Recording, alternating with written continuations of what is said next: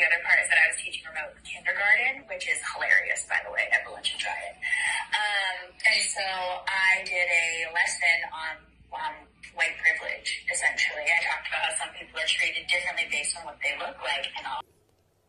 So, number one, racism is normal. Number two, convergence theory. Again, I'll read from the seminal work on critical race theory, Delgado's book, Critical Race Theory. Racism advances the interest of both white elites, materially, and working class whites, psychically. Large segments of society have little incentive to eradicate it. This means whites are incapable of righteous actions on race and only undo racism when it benefits them, when their interests considers this.